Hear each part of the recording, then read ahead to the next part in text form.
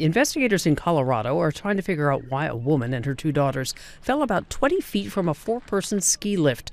The 40-year-old woman died. Her two daughters, ages 9 and 12, were hospitalized.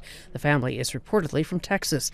The incident happened Thursday about 90 miles north of Denver at the Ski Granby Ranch, which is described as a family-oriented resort. We will talk to them about safety and just being careful. I mean, we don't know the situation of what happened, but just, you can't mess around on ski lifts. It's not a joke. You have to be serious and just be careful because it can be dangerous. State regulators have joined that investigation.